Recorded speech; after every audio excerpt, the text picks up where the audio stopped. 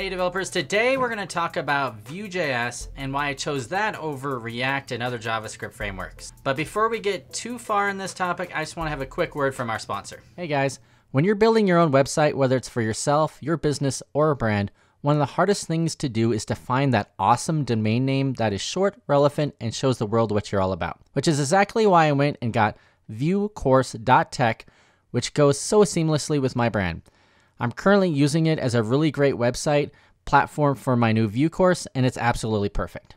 Join the likes of Viacom, Intel, and CES and get your very own .tech at a whopping 90% off on 1, 5, and 10-year domains using the link go.tech/Erik. It'll be in the description below.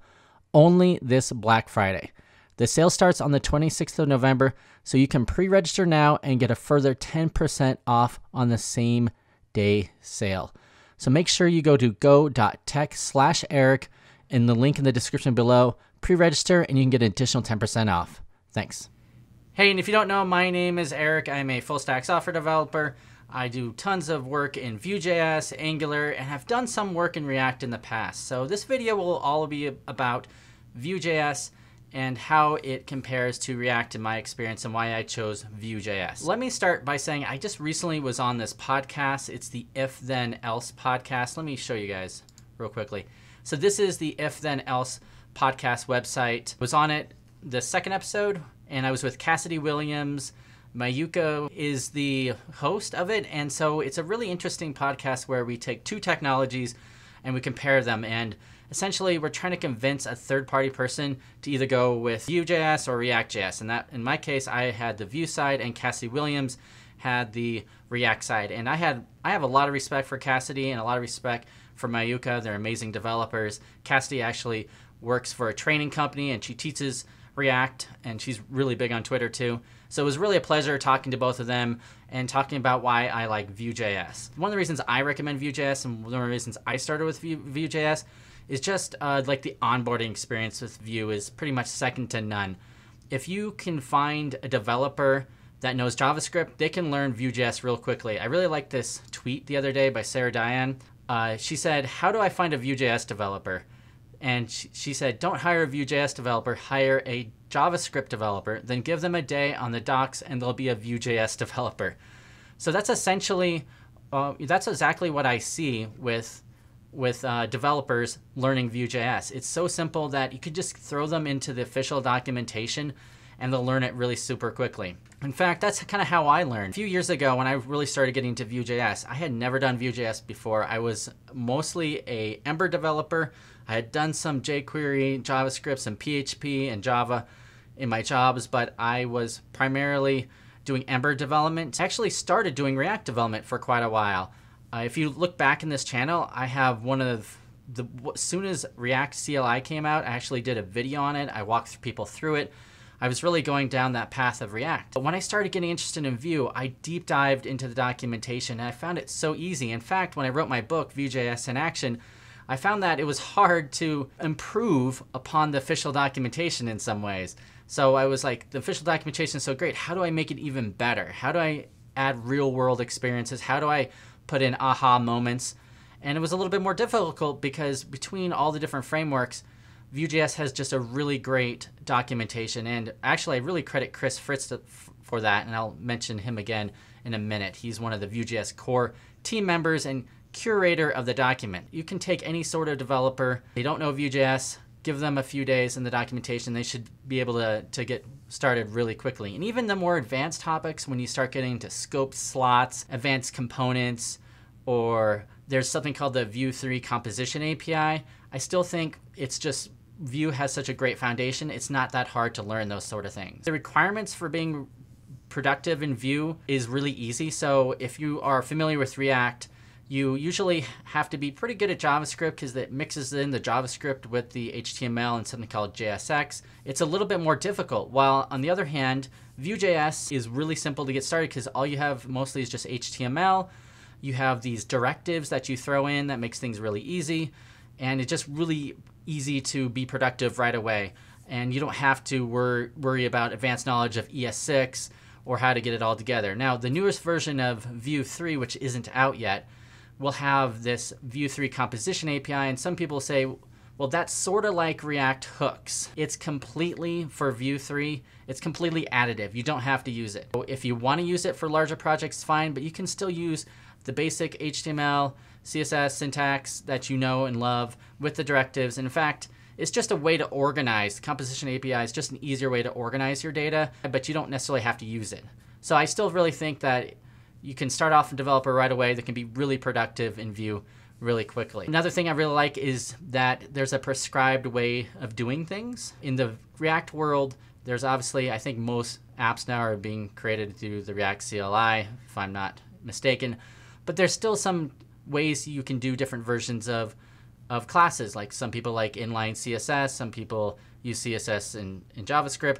There's different ways of doing it. While in the Vue.js world, there is very prescribed ways of doing things. There's a Vue router that's recommended, obviously, that you should use.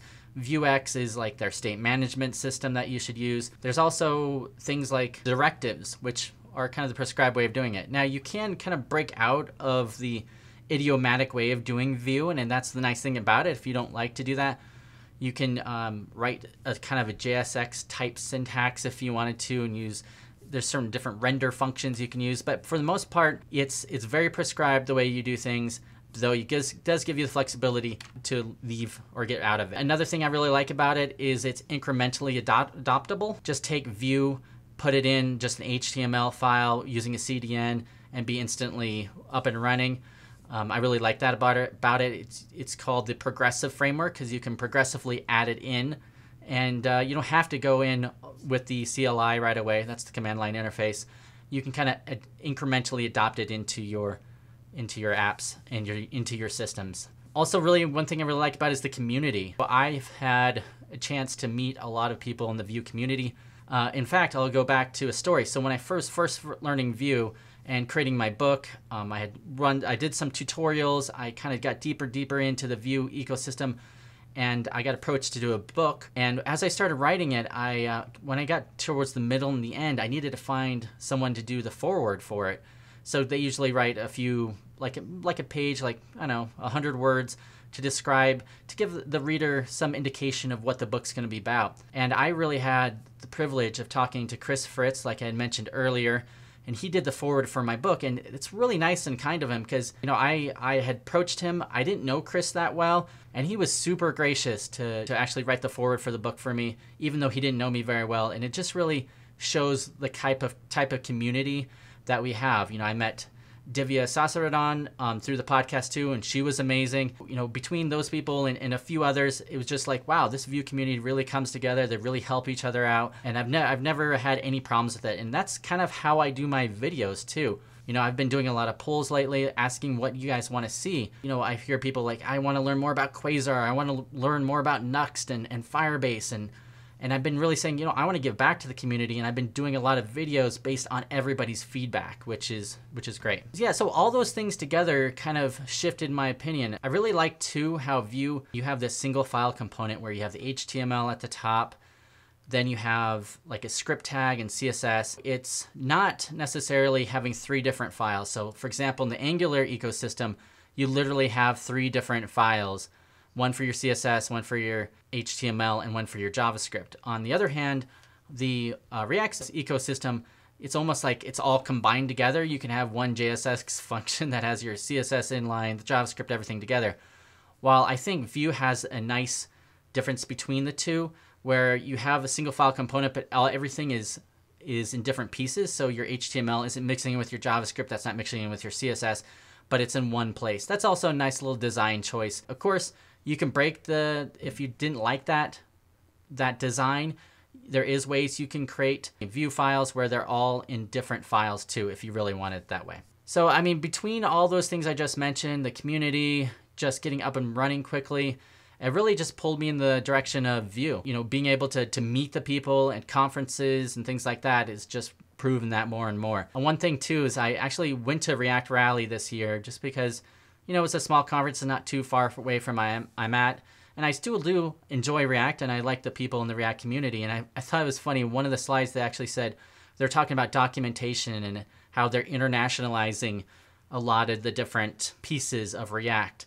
And they had said that one thing that they did is when they were trying to look at internationalization of the documentation, they looked to Vue first. It's kind of funny. These different frameworks are all using each other's points. I mean, I think you would say Vue has been inspired by React in some things, like the new composition API, which kind of reminds people of hooks. And on the other hand, React is looking for Vue. So I think that's really cool. The communities are kind of taking from each other. One thing I really like too is that Vue is still up and coming. It's still gaining momentum. I mean, everything says it's going up and to the right.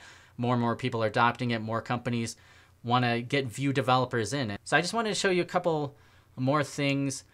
One thing I'm really excited about is VueConf that's coming up in March of this year.